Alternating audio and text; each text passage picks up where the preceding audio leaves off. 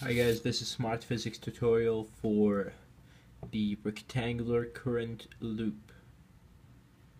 Okay, so we have a loop. It has width and height is known, and it's in a magnetic field and an angle theta. Okay.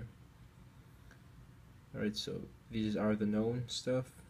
H, the height, width, and the angle, and the current, and then the magnetic field, which is pointing up. Cool. Okay. So the first question is asking, what is the ux, the magnetic moment in the x direction? So ux. So u in general is I, A, N. N is for number of the turns for the loop, and A is the area of the loop, I is the current that's going through the loop. Okay, so they want the x direction, so there must be an angle here. So let's see, here's this thing here. Bad drawing. Alright, so this is the theta, and the dipole moment, if the current is going this way and we curl our fingers, so if we're looking at it from up, this is a plane, so the dipole moment will be going up for this one. So we curl our fingers with the current and the dipole moment is going up. So in this case, we curl our finger with the current and it's going this way. So this is the dipole moment. It's going this way. This is the U. Okay. So let's find the angle here in the x direction.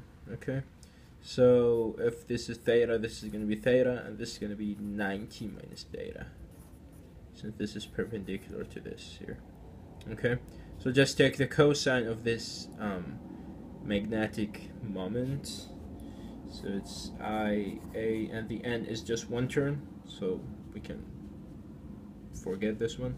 And cosine of 90 minus theta. Cool. Alright, so number 2 is asking, what is the Uy, the component of the magnetic moment vector of the loop? So we need this guy now, and actually they want like direction of it, and this is the direction of this guy is x minus, you can see that here. This is the component of it, and it's pointing in the x direction. If we say that this is x and this is y. Alright, so the y here is pointing in the y positive.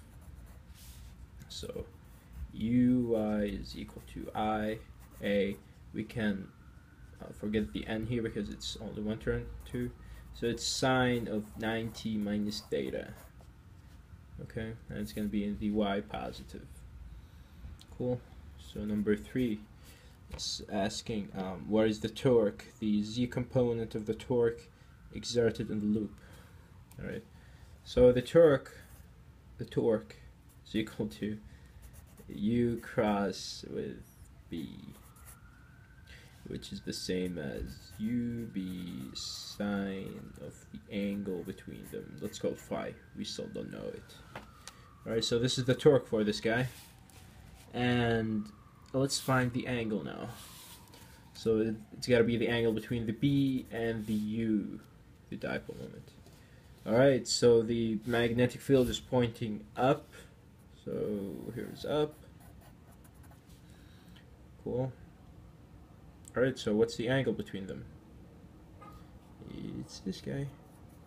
The theta. Because this is 90 minus theta, and this is also 90 degrees between those, so this has got to be the theta.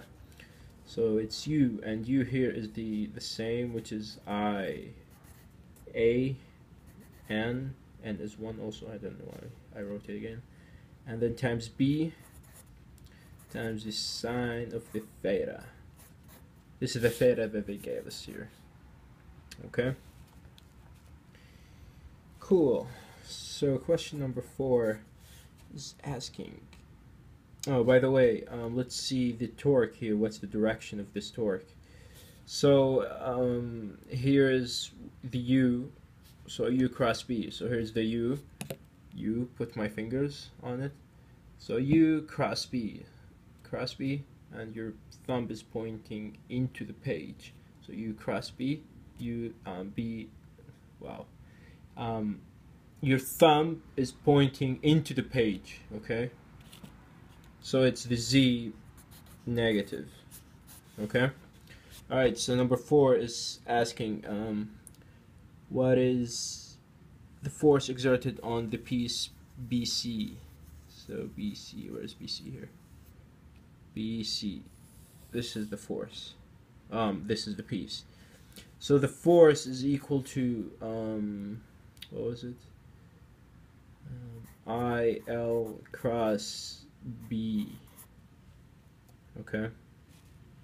So IL cross B. Let's look at the cross product on this one. Let's see. So, if you look at it here, no, you can't see it actually. Like, there's the line here. This is, okay, this is the piece BC, okay? Okay. And the magnetic field is going, I can't do this. Magnetic field is going up, and this is the piece, okay? So it's always perpendicular to this, okay? It's always perpendicular to it. So we can say that the IL B sine theta, and the theta here will be 90 degrees, so we can say that this is 1, okay? So I, we got I, and L is just the length of the piece we're looking at, which is BC, which is H, okay, times the B. Cool. It's simple, right? Doesn't need any direction. No, it doesn't need any direction. Alright, so number 5, what is the direction of the force that exerted on segment BC? Yeah, they're asking. It's along the X direction. Okay.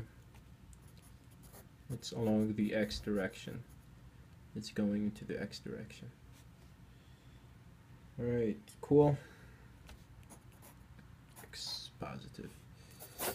Alright, I hope this helped, and good luck.